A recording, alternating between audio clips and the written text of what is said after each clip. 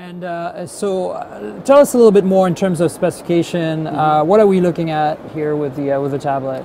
Well, the thinness is 6.9 millimeters. It's actually thinner than the phone. smartphone. Let's maybe show that. Because you got 7.2 millimeters here on the smartphone, 6.9 there on It's the deceptive. tablet. They're so close. Yeah, yet, very close. You know, just a sliver. Just a sliver, right? And it's really gorgeous. The same. You can see the design commonality. In fact, the charging port. I saw it somewhere. There it is. So there's going to be. Both of these will have their respective docking ports as an optional accessory. And the power button you can see here, and the doors.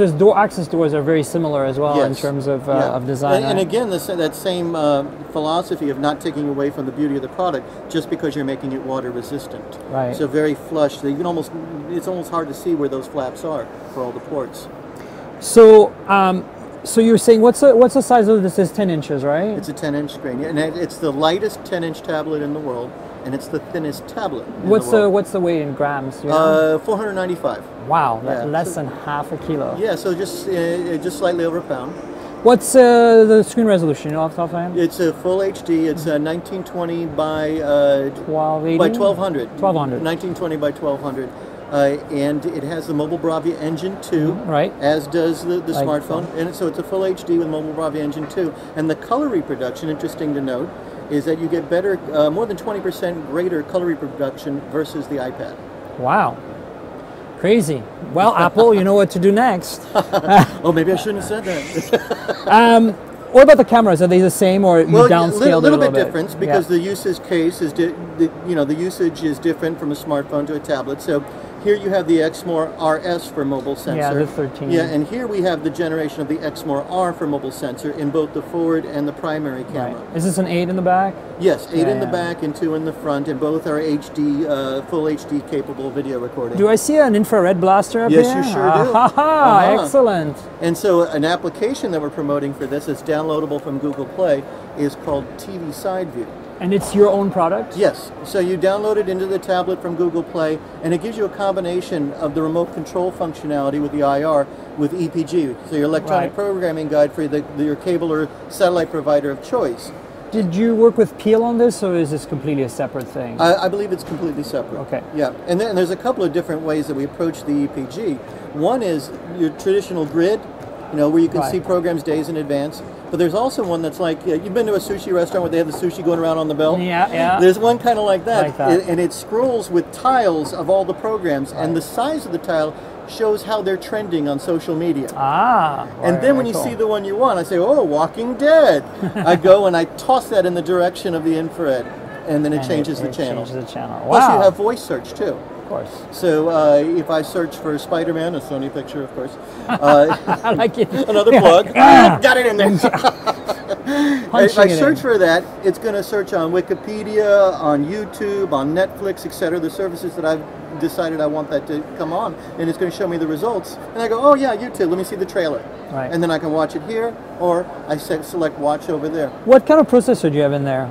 Quad-core S4 Pro, just like the Xperia smartphone. Just like the phone. So many commonalities between the two devices. And the storage is there's also expandable storage on this, right? It depends on which one you get. The Wi-Fi only goes expandable up to an additional 64 gig.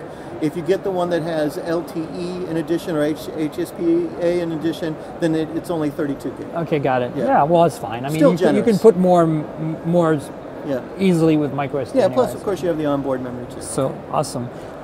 So I mean, obviously with this commonality of design language, are we going to see more of that, like pervading the entire ecosystem, the entire design language? I mean, obviously the mobile division, is kind of close, right? Yes. But then you have the television business. You have the new PlayStation that was announced, but we haven't seen yet.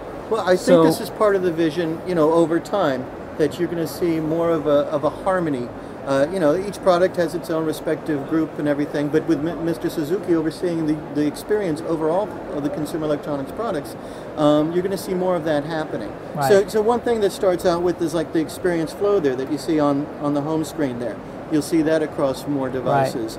Like the cascading screen unlock, little touches like that.